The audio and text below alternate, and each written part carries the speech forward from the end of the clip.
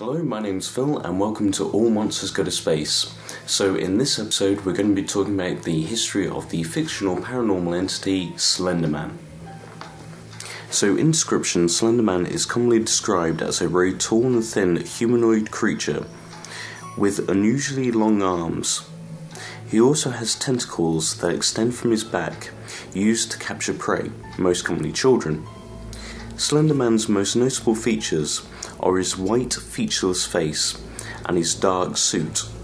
The Slenderman is often located in forests and has the ability to teleport. It is said that being in proximity to Slenderman triggers what's called Slender sickness, which causes nightmares, hallucinations and nausea. His proximity to technology is also said to cause interference. So with the viral nature of Slenderman, you might be surprised to find out that Slenderman can actually be traced back to his first appearance. Slenderman was created on the 10th of June 2009 on a thread on the Something Awful forum.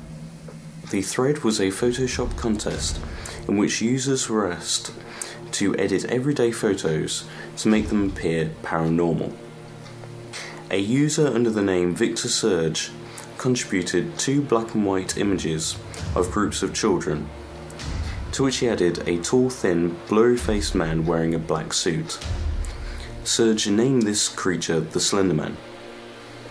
The Slenderman soon went viral through online fictional scary stories known as creepypastas and fan art. Slenderman's popularity grew in 2012 when he was adapted into a video game entitled Slender the 8 Pages. Today, Slenderman Easter eggs can be found in the most unusual places.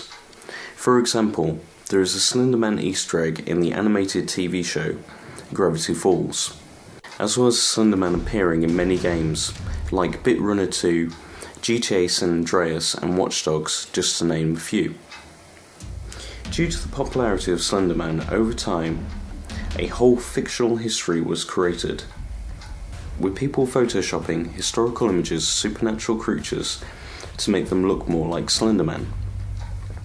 Most famously, these 2 wood carvings, which if you look at the unphotoshopped originals, bear no resemblance to Slenderman at all.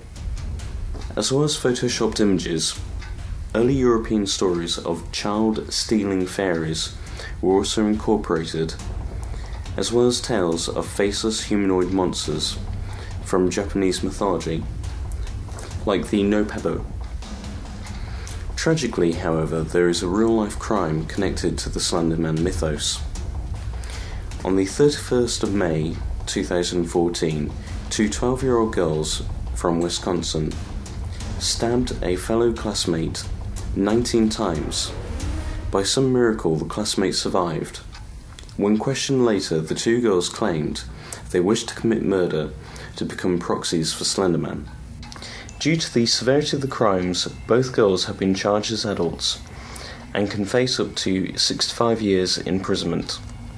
In a statement to the media, Eric Knudsen, the real name of Victor Surge, said, "I am deeply saddened by this tragedy in Wisconsin, and my heart goes out to the families of those affected by this terrible act." So that was a brief history of the fictional paranormal entity known as Slenderman. Remember, if you enjoyed this video, leave a like and subscribe, and I'll see you in the next one.